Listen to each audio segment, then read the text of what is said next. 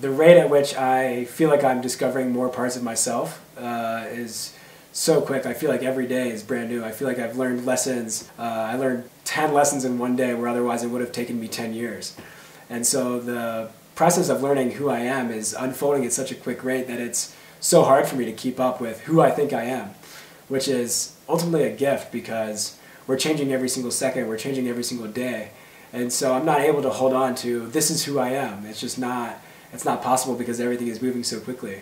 And so this allows me to be in a state of continually understanding more about myself, but it's like more beyond, it's beyond logic of like, this is who I am, but it's more of this felt sensation of who I am, like who I am becoming, and feeling more like myself and feeling more embodied and present, and just, yeah, I'm just discovering my own abilities at such a quick rate.